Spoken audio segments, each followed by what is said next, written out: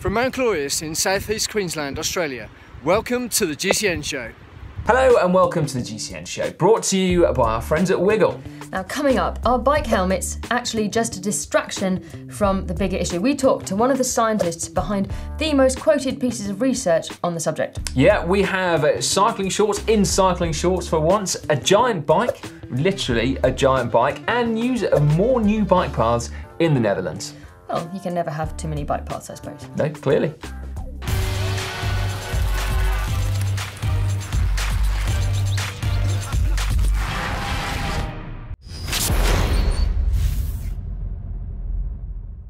This week in the world of cycling, we learned that sometimes technique just doesn't really matter. Here is top cross rider Beth Crumpton showing that momentum and a little bit of luck is all you really need.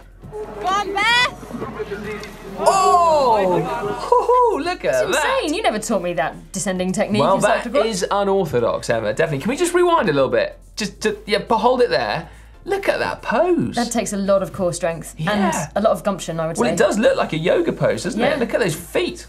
Like flying fish or something. Genius, Yeah, love it, amazing. That's fantastic. We also learnt from Cycleross what happens if you have momentum but no luck.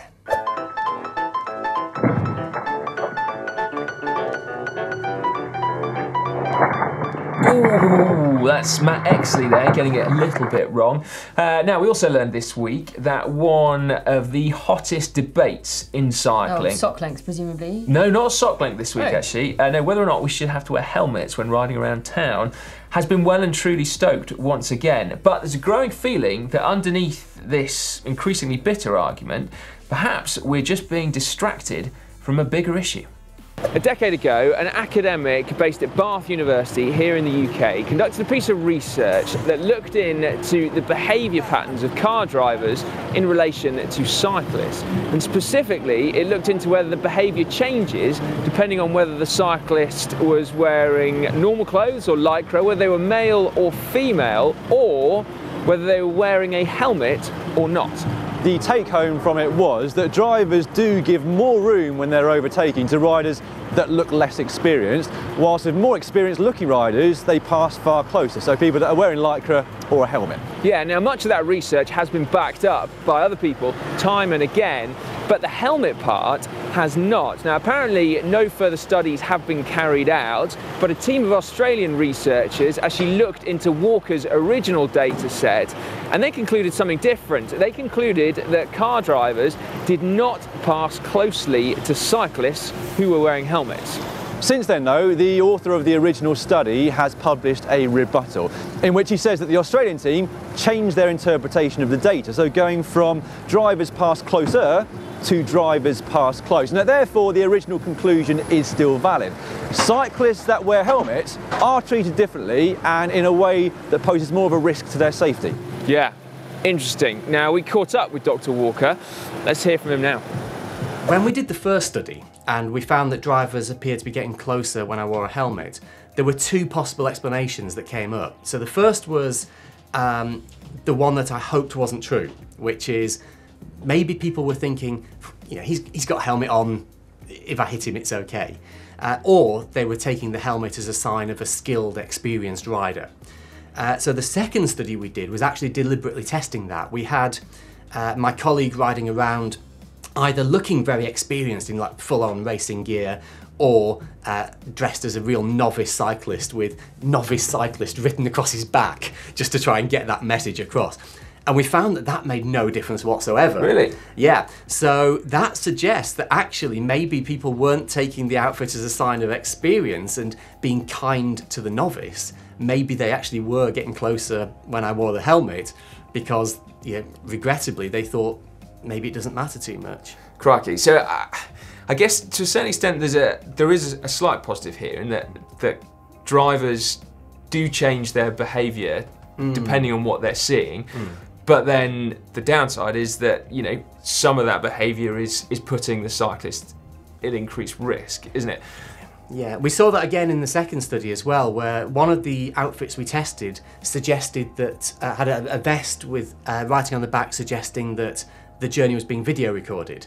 And that was the only outfit that made any difference. Really? And got you a bit more space. So again, it suggests that drivers are capable of picking things up and responding, but maybe not in the way that we'd want. It kind of feels a little bit like maybe we as cyclists are in catch-22 at the moment, in that if we take steps to try and improve our personal safety, like wearing a helmet or wearing high vis, then actually it might be having the opposite effect to the one that we actually are desiring. So what can we do you think, to actually try and improve the situation? Probably the best thing is to try and get at the root of the problem. There's several ways you might get hurt as a cyclist. You know, you might lose it on a bend on a wet road, which I've done quite recently. Yeah. But that's probably not going to kill me or seriously injure me. What's more likely to be a genuine threat to my life is dangerous motoring.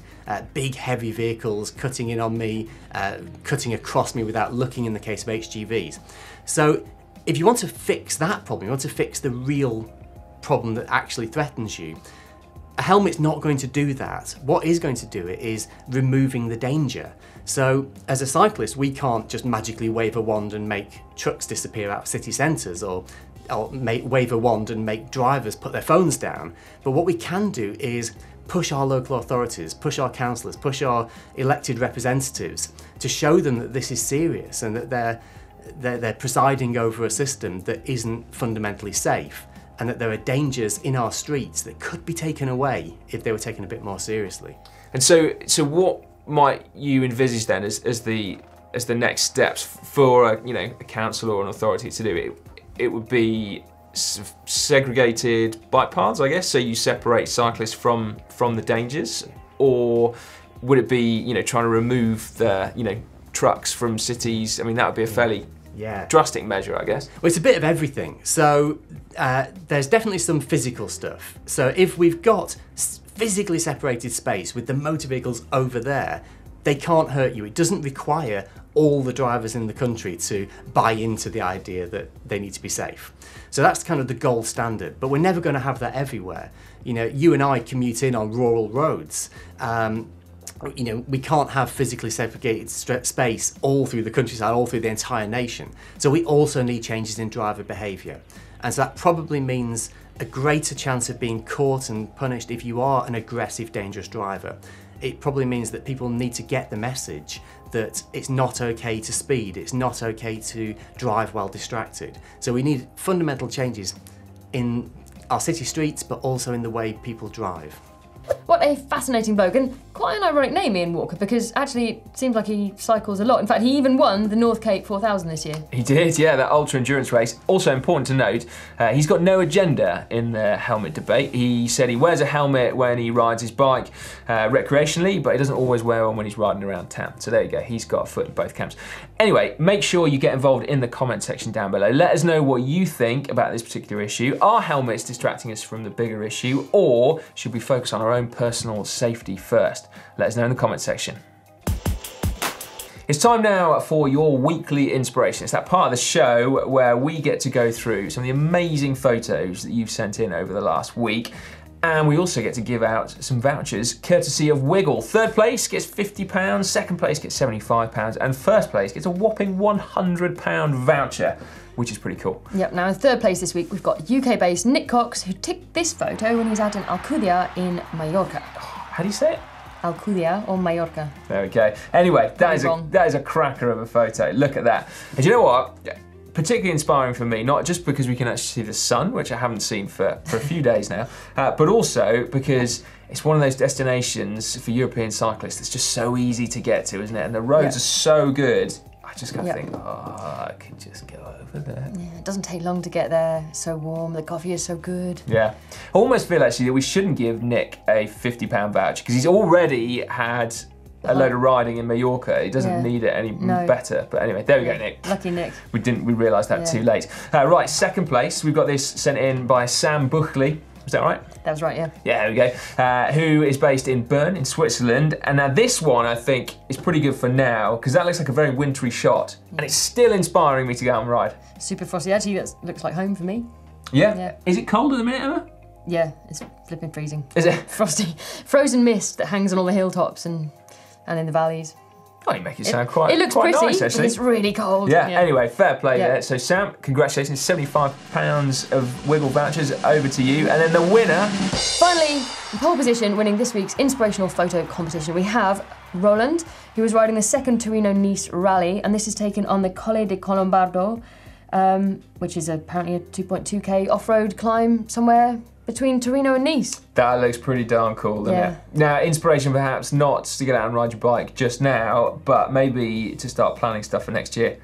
That looks wicked, doesn't it? Does look pretty cool. Yeah, fair play. Well, there we go. £100 Wiggle voucher winging its way over to you as well. If you want to get stuck in to next week's weekly inspiration, then all you got to do is either submit an inspirational riding photo to our uploader, the link to which is in the description below, or on Instagram, which, as you can see, a couple of these have come from this week. The hashtag is GCN Inspiration. It's now time for cycling shorts. We'll start cycling shorts this week with some news of actual cycling shorts, which is kind of nice because Team Sky have unveiled their 2019 kit for what will be their 10th season. Can you believe it? Time's gone pretty quick, hasn't it? Anyway, this year they will be back in black. Not exclusively black, it's like a black navy blue fade, which I've got to say I'm quite a fan of a fade these days. Maybe it's like an 80s thing coming back. Anyway, ASOS have also signed on as kit partners to Team Dimension Data, although we haven't actually seen a sneak peek of that new kit yet. So Team Dimension Data going full Swiss on both kit and bikes next year, it seems. In other news, Italian brand 3T were the victims of a robbery, unfortunately, with thieves apparently drilling through a 1 metre thick brick wall to gain access to the facility. And 20 bikes were taken, apparently. Yeah, which is pretty bad. Apparently, hopefully, covered by insurance, apart from one, which is irreplaceable because there was an Exploro custom painted by the late, great Dario Pegoretti. Oh, they must be absolutely gutted, mustn't they? Let it be said, if you ever get offered a bike that you think might be stolen, do not buy it. Because if you do, you are a cause, in fact, of a major, major problem for us cyclists, haven't you? So, although I'm a huge advocate of buying second-hand bikes, you've got to know where it comes from. Yep, too true. Now, talking of buying stuff, though, the American chain Performance Bicycle recently filed for Chapter 11 bankruptcy, and in fact, they're running liquidation sales at all of their 102 stores across the US. When you add to that the UK mega chain Evans, which recently had to be bailed out, kind of makes me wonder, do you think we're entering a new phase of bicycle retail? Well, yeah, you've got to wonder, haven't you? I mean, neither of those obviously can be called local bike shops, and nor were they specialists in online retail. It's kind of going to be interesting to see how it affects us consumers, this sort of losing the, what would you call it, like the middle ground? Yeah, interesting. Yeah, anyway, change the subject slightly. Here is some footage of a giant bicycle. 19 tractors, a 13-ton slurry truck, an excavator and a swarm of quad bikes drove for 90 minutes to create that. And it's pretty amazing, I think. It is? Yeah, you'll be pleased to hear that it also won an award. I am pleased. Yep, not an eco-friendly award, unsurprisingly, for that fuel, but the first ever British Land Art Award. There we go. Now, before you scoff and think, British Land Art Award, Great Britain has a long and cherished history of significant major land art. Take, for example, the Westbury White Horse, or going back to prehistoric times, Emma, the Uffington White Horse, and then also this. Yes, that is, that's quite some six-pack. I wonder how much artistic license or maybe wishful thinking went into that. Well, anyway, prehistoric man putting modern man to shame there with that six-pack.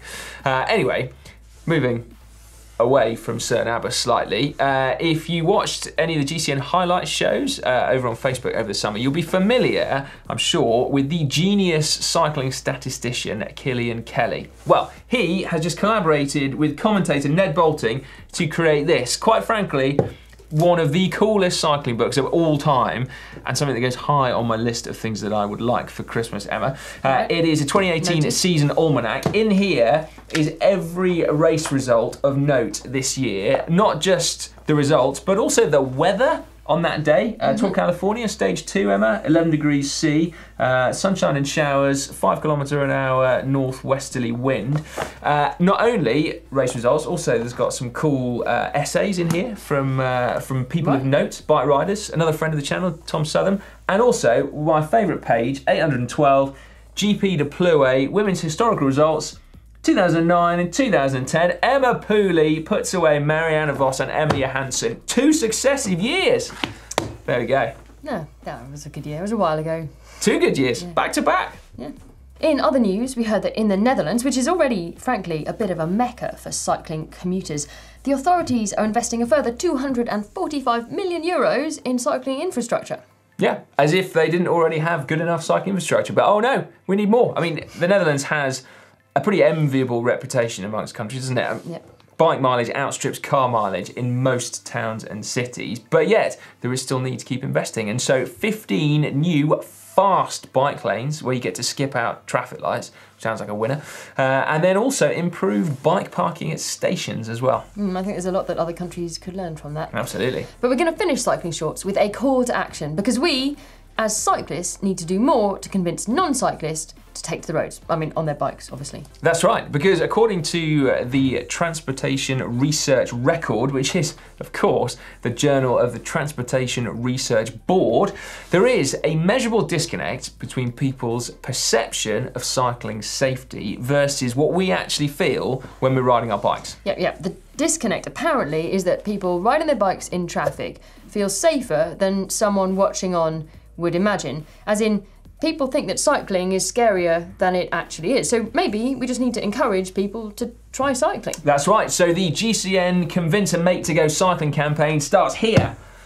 At possibly the worst time of year, December. Yeah, well, in the Northern Hemisphere. In the Southern Hemisphere, convince your mates to go cycling. Now is the perfect time. Yeah, and in the Northern Hemisphere, we can just hold fire, perhaps till March. Wait till a sunny day. Yeah, in the 3-month interim, just convince yourself to go cycling, because it's not quite as miserable in the rain as you think it is. Maybe you could start convincing them now. It might take 3 months. Good point.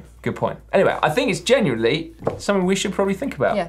Can I just interrupt the show for 1 second to tell you that we have got GCN coffee in the shop. How cool is that? We got to go and select the beans and the roast, and there you go. Can I have a whiff? If you have to.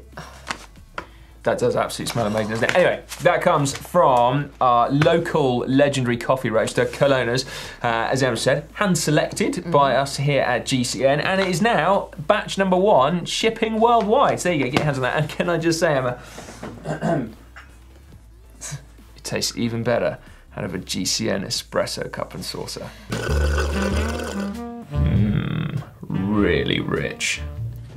Yeah. Given that Christmas is fast approaching, there are loads of great gift ideas in the shop. I mean, our Black Friday range has ended, but nonetheless, there are loads of tasty offers. Not as tasty as the coffee, though. No, can I have it back? Hey, I want to smell. No, give it back. That was my one. Oi!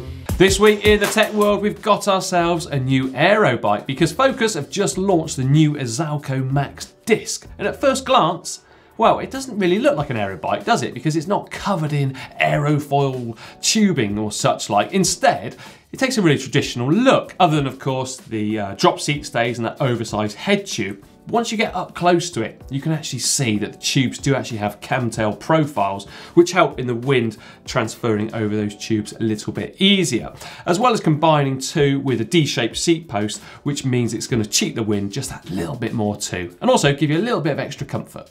And we've also got the Bike Vault Your Upgrade, which components were the most successful in 2018 World Tour, and get this, a super trick custom bike, especially made for a child. Right, now it's time for hack/bodge of the week. And here we go, we're going to start out with, if you live in the Northern Hemisphere, I think this could be very useful because it's time to think about cross-training and strength training to get strong. Not getting your mates summer. on bikes. No, bad time.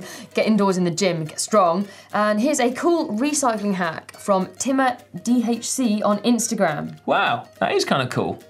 As in, like, training for sprint training by lifting up a set of drop handlebars. Well, I'm not actually sure what they are. I thought they were for doing like back rollouts, which is about like core strength. Oh, okay. Multi-purpose. Potentially, yeah. Hack, are we saying then? Oh, definitely, yeah. Multi-purpose hack, fair play then. Right, this was sent in by Grant Arnold from Facebook.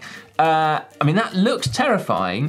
What I assume, Emma, is going on is that they've attached about bar ends to some drop handlebars to create like a flat bar, but it looks like there's some brake levers. Yeah, so that he can be high up and braking when he wants stability, and then get down the drops when he wants to change gear.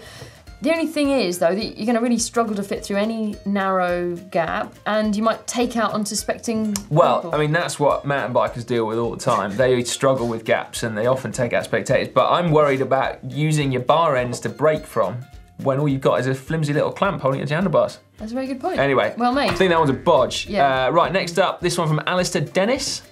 I mean, it's there, isn't it? Held in place in front of your stem like an out front mount should be. It's just that there are so many ways of doing it, and it seems like an unnecessary hack, if it even is one. I think unnecessary hack is probably the best way of describing this. Yeah. Does that make it a bodge? Yeah. Why not just get a mount? Just get a mount, honestly. Next up, we've got David Malander. Arm warmer turned sweat guard. He's just used some scissors and some Velcro. I think that's brilliant. I think that's brilliant, actually. Absolutely brilliant. Important on your steel DeRosa there as well. If you're anything like me on the trainer, then that thing will dissolve in a sea of salt water. I think the sweat catcher is a hack, but I think using your steel DeRosa on the indoor trainer is a bodge. Oh, really? Well, like the rust risk. Well, that's why he's got his sweat guard. Yeah, but I mean, it's not waterproof, is it? It's going to absorb some of it. If that was me, there'd still be a puddle underneath. Yeah, it can be too. I'm quite sweaty. Right then, next up then, we've got this Alvi from Helsinki. This is a mudguard / fender hack / bodge, but I like it. So on a frame with massive clearance, in order to get his mudguard to fit nice and closely, he's used an old brake caliper mounting bolt to get it to work perfectly. That is neat, Emma, and that fits the bill. Very niche, but beautifully executed. That's the perfect hack. Beautiful. And it's something I never thought that loads of clearance would be a problem for mudguards. You'd kind of assume that, great, you've got space for mudguards, but no, he was getting dirty feet, apparently. So there you go. He's solved it. Well, there we go. A hack to solve your dirty feet. What about this one from Robert Amillard? Yeah, this is, we're not really sure what you could carry on that. Well, you'd hang stuff off there. Yeah, maybe. Carrier bags. Yes, or like cut grass or something, or... How do you hang cut grass off a nail, Emma? In sheaves. I see. There we go. Sheaves of wheat can be hung off your new pannier rack.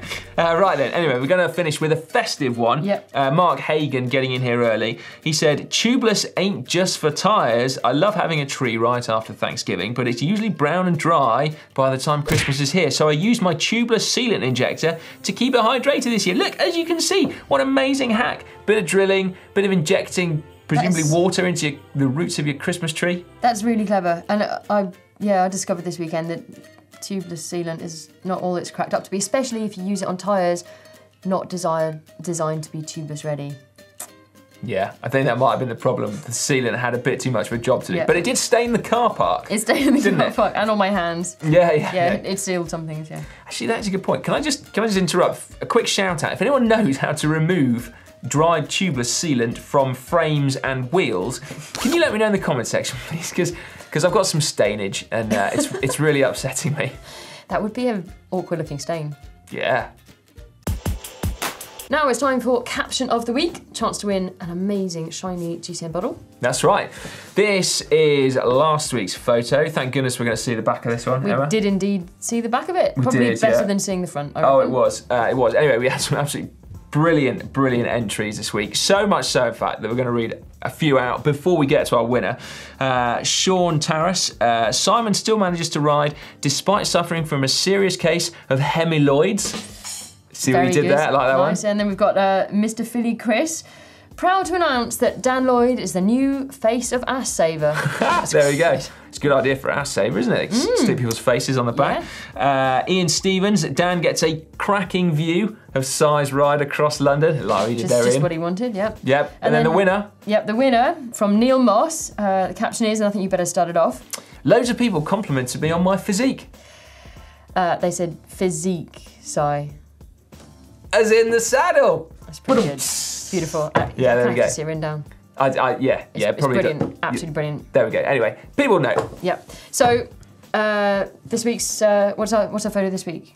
I'm glad you asked, Emma. I didn't see it actually. What have you chosen? This is this week's photo. This is a snapshot taken from Sunday's video where Emma does her first ever cyclocross race. Why did you have to choose that photo? There are loads of photos where I'm actually riding, and you chose the one time I didn't make it over the top. Like seriously, don't believe this photo. Like you actually given me an idea for a caption. Emma gets cross. But of course I'm cross. Like I made it over the tabletop like 5 times out of 6, and you took the photo from the time I didn't make it over. Emma clearly gets cross. Do you actually get cross now? As in get cross? No, I was rubbish, but I really enjoyed it. It was so much fun, but I didn't get it. No, I was absolutely useless. It was brilliant. I was brilliant to watch. Emma did great. I did actually quicker running. Yeah. Yeah. Anyway.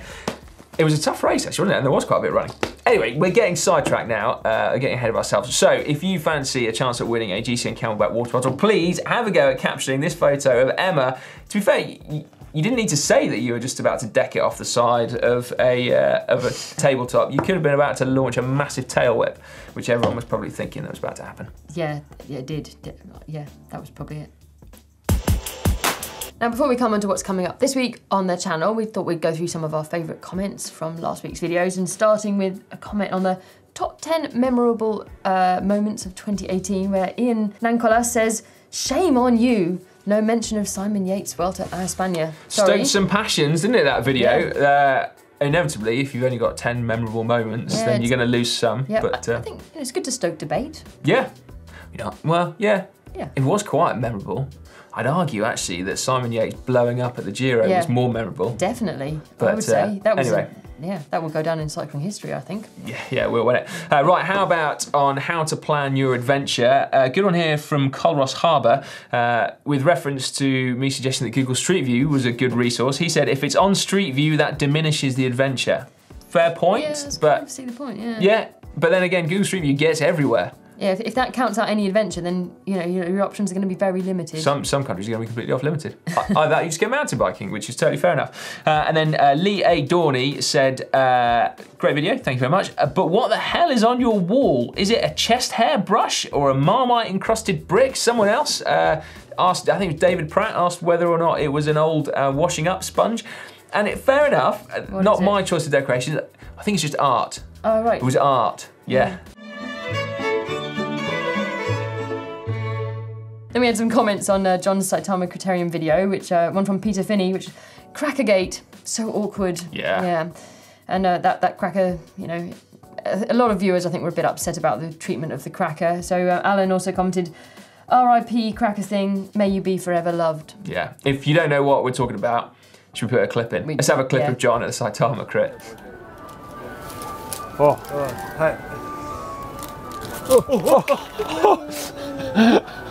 Oh no! That's okay. One more. Oh no! I can't believe I did that after all that. Coming up on the channel this week, on Wednesday, we've got 3 training sessions that you can fit into just 30 minutes, plus deep section wheels versus crosswinds. Ollie explains the do's and the don'ts. It had to be Ollie, not Emma, by the way, because in your book, deep section wheels versus crosswinds, it's just only don'ts, isn't it? Yeah, one of the don'ts is don't be small, yeah. There we go. Then on Thursday, we've got some top Christmas gifts that we would actually like for Christmas, as opposed to novelty jumpers or yet more chocolate at a time of the year when chocolate I don't mind. Novelty jumpers, always a bit annoying, because then you've got to wait a year to wear it again, haven't you? Yeah, but chocolate, I just feel like I always eat too much at Christmas anyway. Well, don't need more encouragement.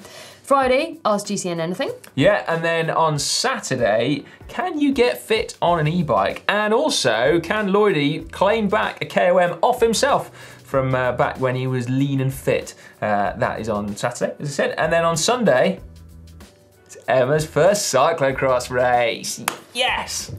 It was fun. I'm not sure it was that exciting. It's good. It's a good watch, that one. And then Monday, of course, is the GCN Racing News Show. And then on Tuesday, it's the GCN Show. Again, brilliant.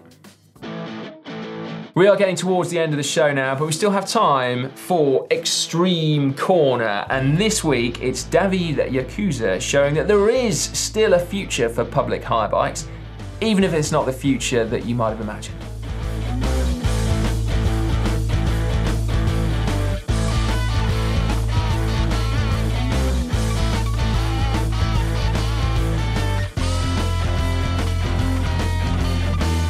Whoa! Fair play. Yeah, pretty gnarly, but I'm a little bit hurt that you didn't want to use any of the footage from my cross race. We are saving that, Emma, for Sunday's video. Oh, yes. Well, anyway, thanks for watching, guys, and don't forget to head over to the shop where you can get some delicious smelling coffee.